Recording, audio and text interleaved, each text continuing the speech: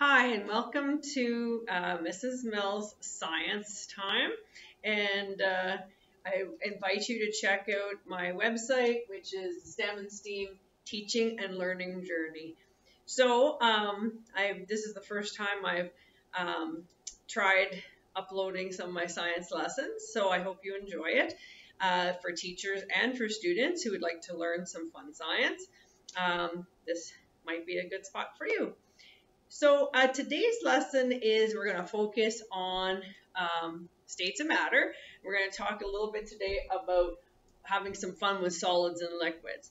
So first off, I would like you to take a moment and just think about how solids, what the differences between solids and liquids are. So first off, think about what a solid is and maybe put an example of a solid in your head or just talk about it. And think about what makes a solid a solid. Okay, so let's talk about solids. So if you have an example of a solid, maybe it's something like this pipe cleaner. So how we know solids are solids is we think about solids having particles, tiny atoms and molecules that are really small, and they're packed really closely together.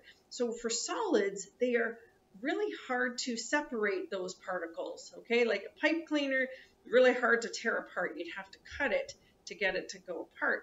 So solids tend to have their particles very attracted to each other, and they are packed tightly together. And they keep their shape. So this pipe cleaner, as you can see, I can bend it, but it's still a pipe cleaner. Okay, it still keeps its shape.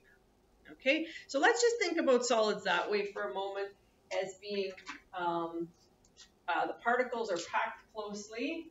Particles are tightly packed together and they hold their shape. Okay. Again, with science, there's lots of other ways you can think about solids, but we'll just stick with that definition for now. Okay? Now, is a Kleenex a solid? Think about that. Does it keep its shape? Well, what if I scrunch it all up into a ball? Is it still keeping its shape?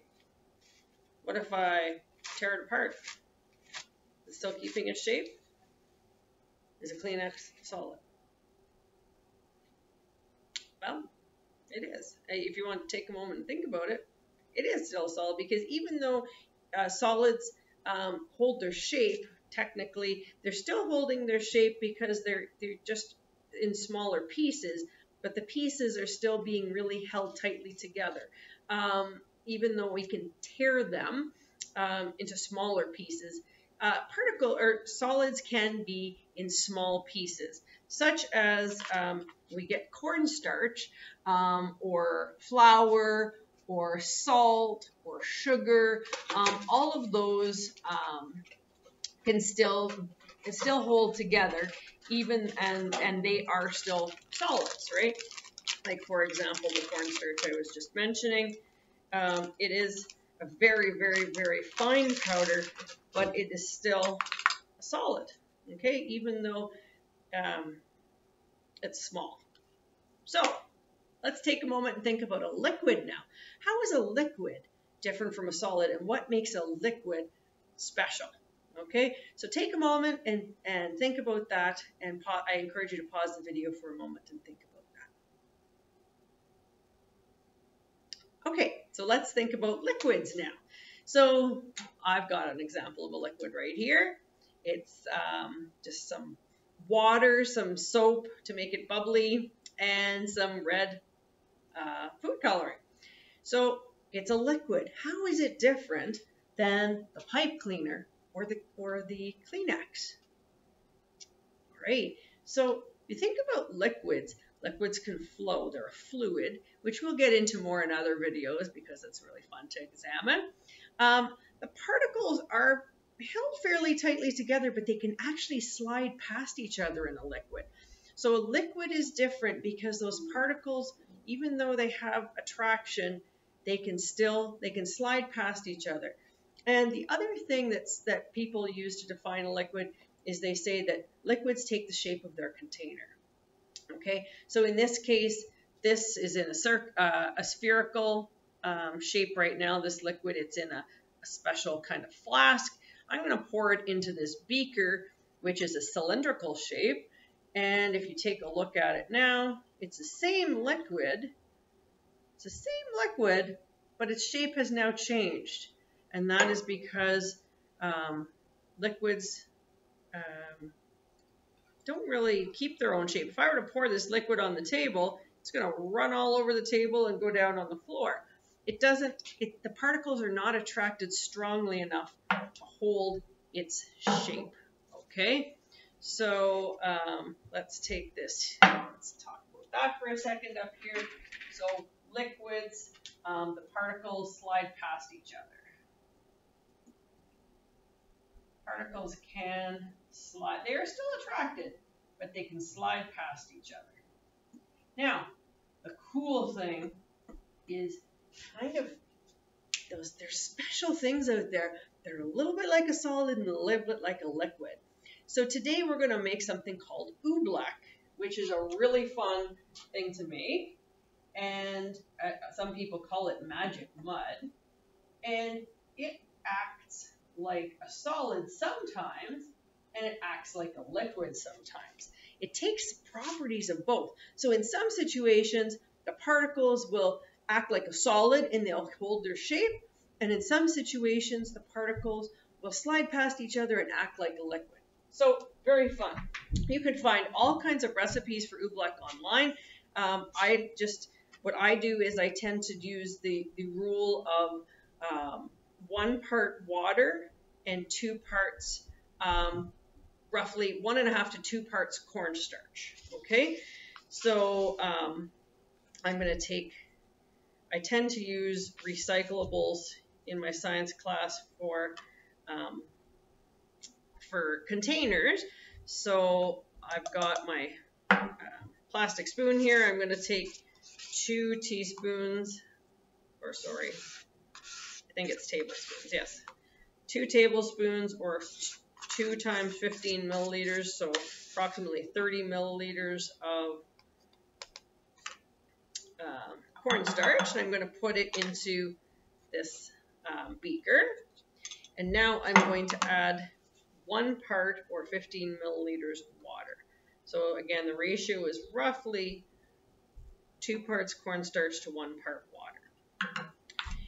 And kids in my class always like to add a little bit of food coloring to make it look fun. Again, students and teachers, just a warning about food coloring is it will stain your clothing if you get it on there, so you have to be careful with food coloring. Of course, this is messy just in general, so you're going to want to make sure, kids, if you're doing this at home, you have parents' permission, and also teachers can get a little messy. And again, the recycled containers are really helpful in a science classroom because everything costs a lot of money. So right now, the Oobleck isn't really Ooblecking yet. It's still pretty liquidy, but you can see it's kind of starting to act a little funny. It's starting to thicken up. So I feel like maybe I'm going to add just a little bit more. The kids in my class are always like, Mrs. Mills, it's not working. Help me. Add more. And you just have to kind of add it in small amounts. If you're noticing that's not doing what you want it to do, ooh, there we go. If it's not doing what you want it to do, just add a little more cornstarch if it's too runny, and add a little more water if it's too much of a solid. You'll hit that lovely fine line between the two. Oh, there we go. Now we're cooking. Okay, so this is what it should kind of get like, is it should get kind of acting weirdly. When it pours, it's not going to pour exactly like a liquid, and you should be able to get chunks of it now that are acting like a solid. So I'm going to take some of it It's right on the bottom. It's hard to get. Maybe I'll add just a little bit more so I can get that into my hand to show you. There we go.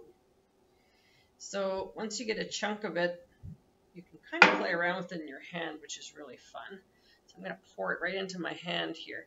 And some of it will start to hold its own shape. Like you can see here, I've made a ball of it. Okay, whoops, sorry. You can see I've made a ball of it, but it stays like a ball for a couple moments, and then it starts to ooze and act like a liquid. It's really fun stuff here. And it's really messy, but it's super fun. So it's worth the mess, I feel. So there it is. It's a ball, but then it also can be a liquid.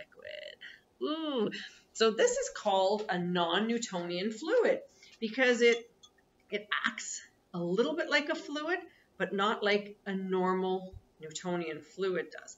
So have some fun with it. Enjoy making, if you do decide to make it, it is messy, but enjoy making some magic mud and learning a bit about solids and liquids. And stay tuned for more videos on my YouTube channel, and definitely check out the STEM and STEAM Teaching and Learning Journey website. Thank you. Have a great day.